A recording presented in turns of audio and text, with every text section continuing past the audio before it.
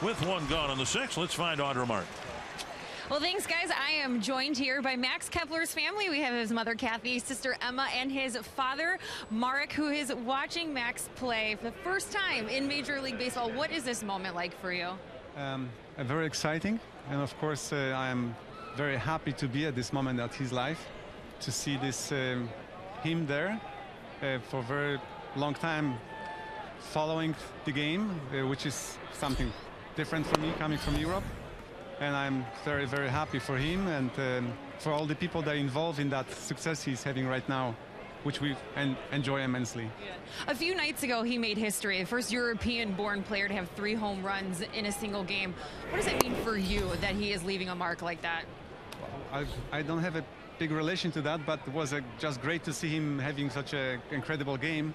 I mean, it was just a game for me where he was very successful, but the statistics are very alien to me. I mean, it's just, I understand, read all this about it, and I'm very proud of him because I believe it's a kind of very seldom operation what he did there. It is. Your wife, you and your wife are both professional dancers. He obviously went a very different route. When did you know that he had something special in the game of baseball? I always believe in him as an athlete because he was a young kid, always very talented in anything what he touched.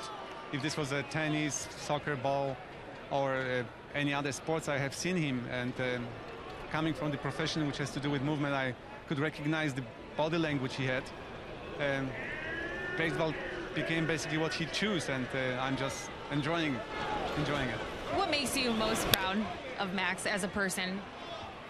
I think that he's so determined and prove himself in a situation which is so, I would say, alien to him coming from Europe, and that he's up there, and I'm just wondering every time when I watch this, I'm just like feel like I'm on the moon, and it's something amazing.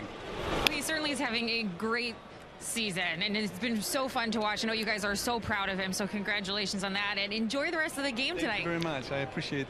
And great time here. I mean, well, enjoy the rest of it, guys. We'll go back up to you.